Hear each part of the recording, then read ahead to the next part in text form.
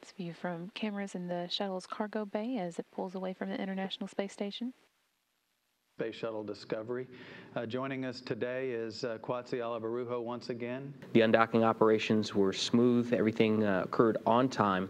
There were no issues, and we got all of the cargo transferred that we needed to get transferred, including the double cold bags with the science samples.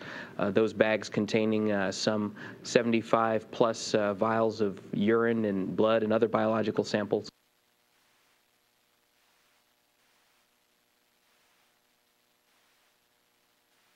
Mission objective for which I, as the ISS flight director, was responsible for was making sure that we enabled the shuttle to get a good picture of the International Space Station with the newly installed solar arrays and all of the solar arrays in a configuration.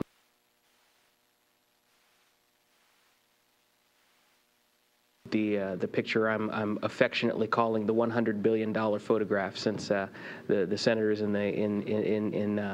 in the presidential VIP event yesterday mentioned the price tag of the International Space Station. So that's a little joke that we've got in mission control.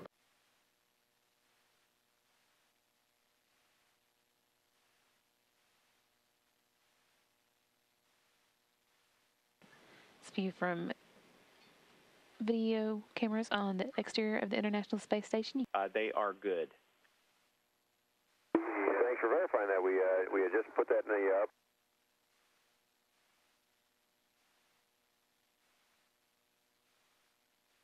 And for us on the International Space Station, we don't sleep very much nowadays because we do have a Soyuz getting ready to launch tomorrow morning, carrying our next expedition crew members with a docking on Saturday. And so we'll turn attention from saying goodbye to the shuttle friends and getting ready to greet our Soyuz friends. Discovery Houston on Interground 2. You're over top of Houston at this time. Outstanding. Yeah, we can see this. great news. Thanks a lot. Houston Discovery on the big loop. The step burn is complete.